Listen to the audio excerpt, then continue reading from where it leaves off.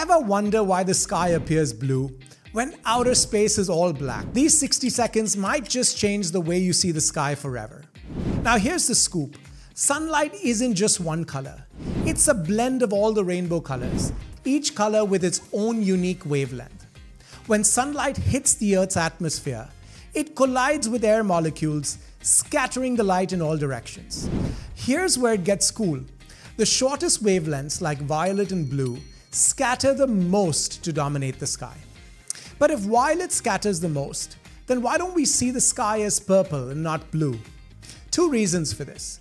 The sun emits way more blue light than violet, and our eyes are much better at detecting blue light. So what about those stunning sunrise and sunset hues? At those times, the sunlight travels through a thicker slice of the atmosphere. So much so that the shorter blue and violet wavelengths scatter out completely, leaving us with rich reds and oranges in the sky. So there you go. The color of the sky we see is a mix of how physics scatters light and how our eyes perceive color. If this just might be the best thing you learned today, hit like, follow, and share this with someone curious.